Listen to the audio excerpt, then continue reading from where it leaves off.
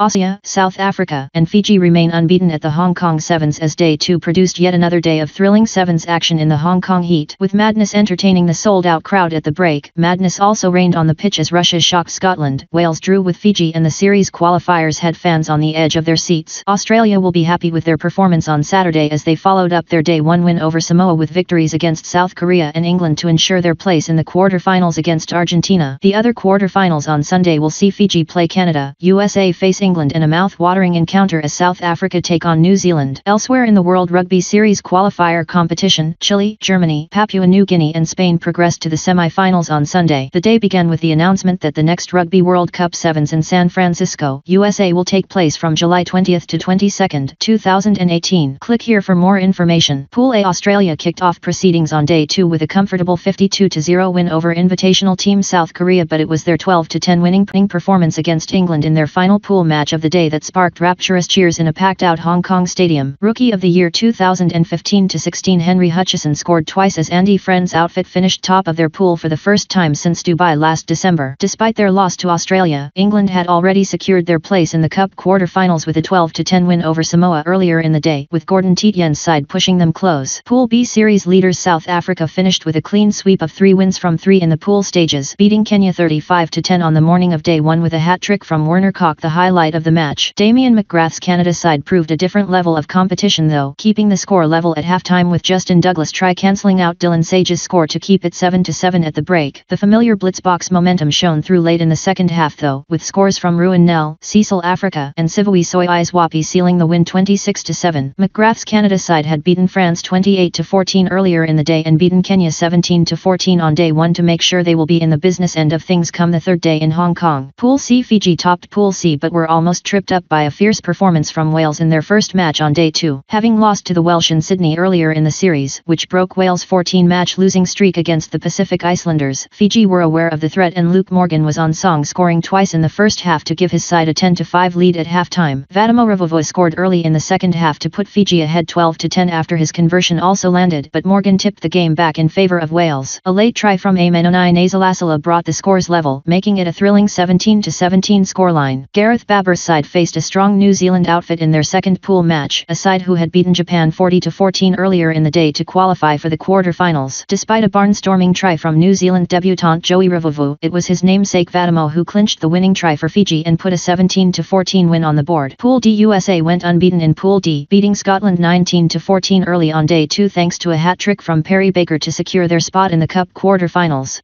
Friday's side produced a dominant performance against Argentina in their final pool match, with the returning Mike Teo showing his class from the recent America's Rugby Championship by bagging 2 tries in his side's 5-try, 33-5 win. Argentina had fortunately secured their Cup quarter-final place with a 17-12 comeback win over Russia earlier in the day. Russia's Vladimir Ostrishko and Vitaly Zvitov scored in the first half and combined with Dmitry Sukin's conversion made it 0-12 at halftime. However, Santiago Gomez Cora's side bounced back quickly with Fernando Luna, German Schultz, and Matthias Oxaduk all scoring to help make it 17-12 at full time. Qualifiers Day 2 of the Hong Kong Sevens finished with 4 thrilling quarter-finals as the 8 teams battled out for a chance to be a core team on next year's World Rugby Sevens series. After pool play, Guyana, Tonga, Jamaica and Sri Lanka had been eliminated. South American rivals Chile and Uruguay faced off in the first qualifier in a tense affair that saw 2 men in the bin. Chile drew first blood but Uruguay fired back to leave the teams level 7-7 at the midway point, but a try from Lescott stretched the gap and Francisco Nera, the man who just completed his business studies degree, put Chile in the business end of the qualification tournament despite a consolation for Uruguay. It finished 21-12 and Chile took their place in the semi on Sunday. Their opposition was to come from the next quarter-final as Germany faced off against Hong Kong, who were, unsurprisingly, backed by a passionate local support. In what turned out to be a breathless affair, Germany's Sebastian Fromm opened the scoring with a superb break after just 2 minutes. However, the hosts grew into the game and Jamie Hood leveled the scoring in the dying minutes. The game was headed for extra time when Hong Kong chipped ahead only for the Germans to counter-attack, making space for Bastian Himmer who broke away to score and silence the home support. 14-7 it finished and Germany will face Chile in the first